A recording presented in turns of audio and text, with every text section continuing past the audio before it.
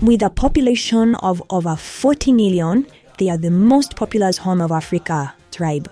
Their women may be the most beautiful women I have ever seen, and when they dance, it is magical to see. They live in some of the most beautiful fertile lands known to man, and they practically discovered coffee. How cool is that? Meet the amazing Oromo of the Horn of Africa.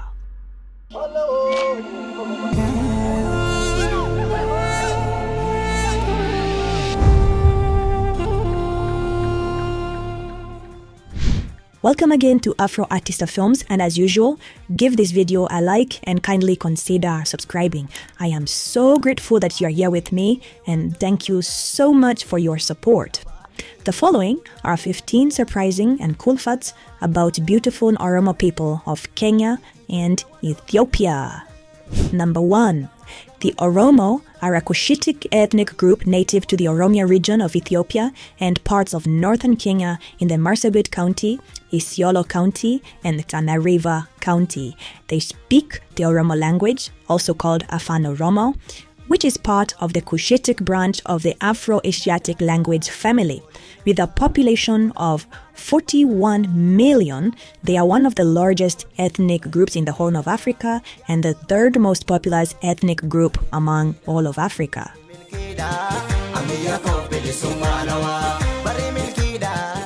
Number 2, let's talk about the genetics. The origin of all Cushites is thought to be in southern Egypt and northern Sudan, where they may have arisen through contact between the proto-nilotes, a motif from the Omo Valley, ancient Natufians who came into Egypt from the Levant, and East African hunter-gatherers. Their closest cousins are the Somali and the Afar people. According to iDNA analysis by Hirbo in 2011, around 82% of Oromo in Kenya carried a paternal E1b1b haplogroup.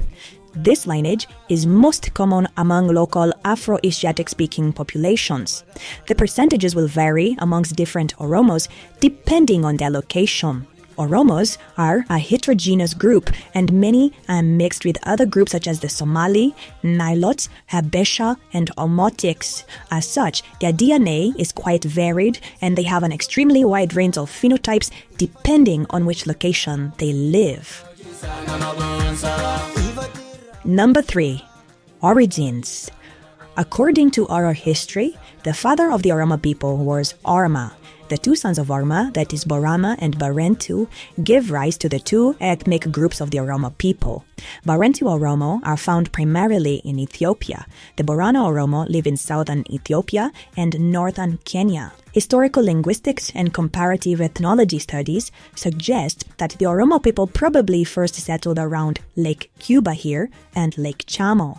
They are a Cushitic people who have inhabited East Africa, specifically the areas south and the east of the Bale Mountains, since at least the early first millennium. The aftermath of the 16th century Ethiopian Adal War led to the Oromos moving to the north.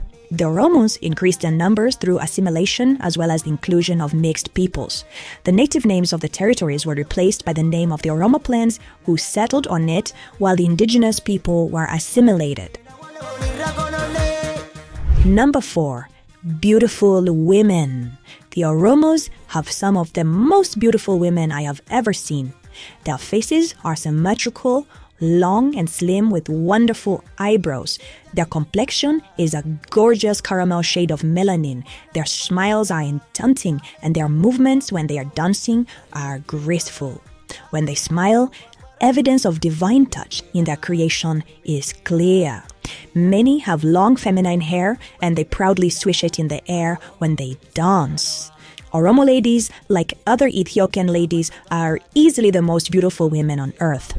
They know it, but they also know that outer beauty may fade with time. So they are beautiful on the inside too. They hold on to traditional values and may be perceived as conservative. This, in this age of toxic wokeness and feminism, is actually a good thing. What do you think? Number 5. Their influence on the Somali is visible through the Gara tribe of Somalis who speak a Borana-influenced dialect of Somali. Here is a sample of the Gara language. I miss you ni Afaan English. Wa ku'iseni Afaan Somali. Afaan Garritini. I miss you mani. Abbe miss you dandeta, hate miss you dandeta, yokani friends kake miss you dandeta. Nasi miss you ateteni akametani. Inshallah ta'ala su'al kan barbada nagadi ma saninet.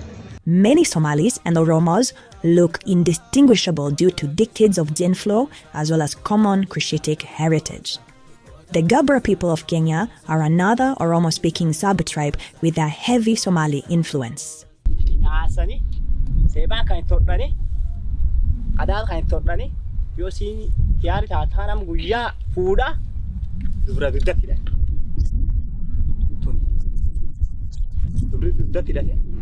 Number 6.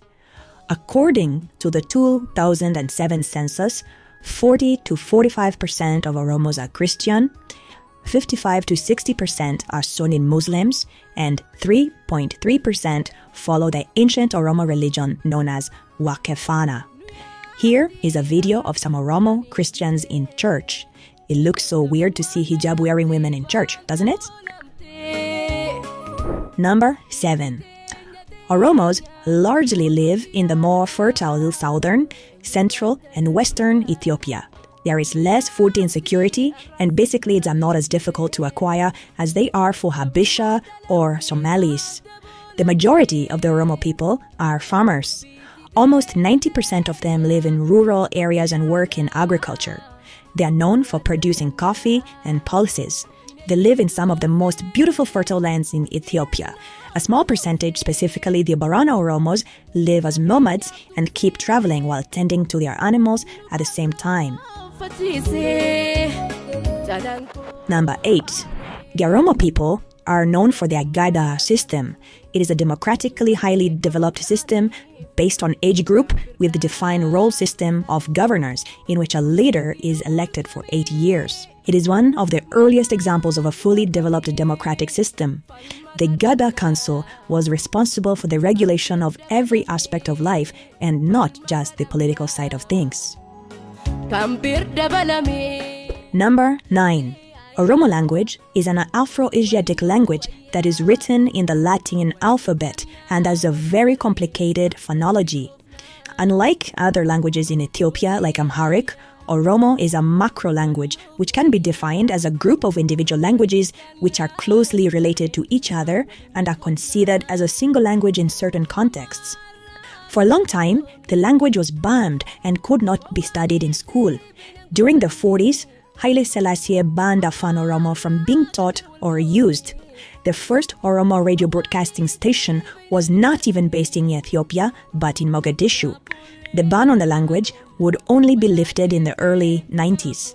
And that is why the Oromo speak it proudly today as an act of resistance. More than 35% of Ethiopia's population are Oromo mother tongue speakers, which makes it the most widely spoken primary language in Ethiopia. It is also the most widely spoken Cushitic language and the fourth most widely spoken language of Africa after Arabic, Hausa, and Swahili.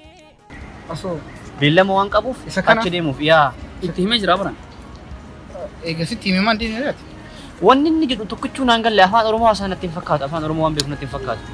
Kun baanu fataanaan argita karaa kana deemtee karaa harka bitaatiin akkana naannoo sanduu gamoo guddicha tokko jira. Gamoon sun baanu funu. San jecha amma sin dhibu laal karaa makana deemte jecha sigalee achiin karaa harka bitaatiin gamoo guddicha. Okay, galatoomi garuu mucaan kun afaan Oromoo waan beeku natti hin fakkaatu. Even though they account for the biggest chunk of the population, they don't have much political power in Ethiopia. For a long time, Oromo people have been persecuted and discriminated against for various reasons. There are documented human rights violations against the Oromo in Ethiopia under 3 successive regimes. Most of the Oromo families had to change their names to Amhara to attend school. both peaceful integration and violent competition between Oromos and other neighboring ethnicities such as the Amhara, Sidama, Afar, and the Somali adversely affected politics in the Oromo community. Number 11. The Oromo Liberation Front is an Oromo nationalistic political party formed in 1973 to promote self-determination for the Oromo people inhabiting today's Oromia region and Oromia region in the Amhara region of Ethiopia. Their fundamental objective of the Oromo Liberation Movement is to gain self-determination for the Oromo people. In January 2012, a press release announced that the OLF would no longer seek succession from Ethiopia. Instead, the group announced it would pursue unity and freedom and work with other political groups. Number 12. Did you know, between the 12th and 19th centuries, the Oromo had one of the strongest militaries in the Horn of Africa? The military was well organized because of a strong political and social structure called Gada, which helped ensure power sharing and order among the people. Number 13. Let's talk about the Oromo cuisine, shall we? The Oromo's cuisine consists of various vegetable and meat dishes and entrees. Pork is typically not in Oromo cuisine as it is considered taboo for Orthodox and Muslim Oromos who make up over 90% of the population combined. Oromo people are believed to be one of the first to cultivate coffee in Ethiopia and recognize its energizing effect. The word coffee itself is thought to have originated from the Oromo language. Number 14. While slaves were a stratum within the society, many Oromos, regardless of caste, were sold into slavery elsewhere. By the 19th century, Oromo slaves were sought after, and a major part of slaves sold in Gonda and the Galabat slaves markets in Ethiopia-Sudan border, as well as the Massawa and Tajura markets on the Red Sea. There was also a large slave market at Al-Hodeida on the coast of Yemen. Lastly, number 15, let's talk about the Oromo calendar.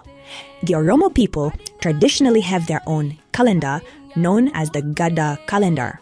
It is based on the phases of the moon and has 13 months, each with its own distinct name and cultural significance. With that, we come to the end of yet another insightful look into the Oromo tribe. Thanks for watching. See you soon.